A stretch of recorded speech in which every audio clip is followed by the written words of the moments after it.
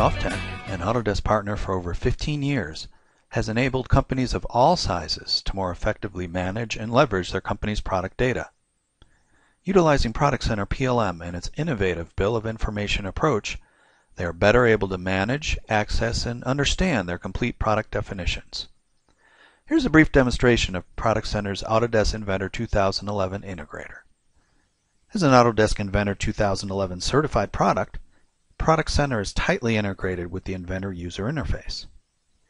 Users can access full ProductCenter functionality from the ribbon menus directly within Inventor, which allows access to complete item information, including a fully tailorable attribute form, and complete listings of previous item versions, along with a global where used capability and a graphical preview tab. Of course, working with items already open in Inventor is only half the story. Users must be able to easily and accurately locate information stored in the ProductCenter Vault. ProductCenter offers users both quick and easy searches on common attributes and more complex global queries across any combination of custom attributes. Frequently used searches can also be saved for reuse. In this example, the user will search for a cooling fan design that meets or exceeds a specific CFM rating.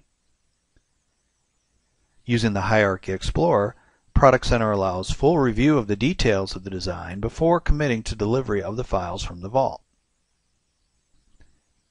Additionally, the user can choose to check out the files in advance or retrieve a read-only copy at this time. Clicking on this icon completes the retrieval process and delivers the files directly to my local work folder and opens them for me in Inventor. Even more powerfully, ProductCenter PLM workflow allows information to flow throughout your organization in a manageable, controlled manner. With ProductCenter, you can easily create an unlimited number of custom processes to completely support your current and future business needs, as you see an example of here, a customized ECO process. Let's take a closer look at this item in the user's ProductCenter work list. A simple mouse click allows me to see any items attached to this process and to view its detailed attribute form.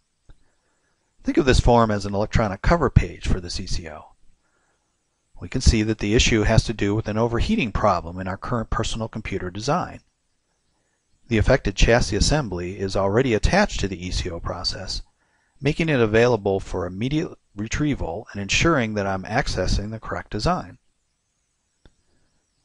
The Hierarchy Explorer displays the full assembly structure and allows the user to review all related information before committing to delivering the files to their local workstation. Once back in Inventor, we'll swap in the higher capacity cooling fan that we retrieved from our previous search. While working in Inventor, notice that ProductCenter alerts users if they are modifying a file not currently checked out to them and allows them to go ahead and check it out on the fly.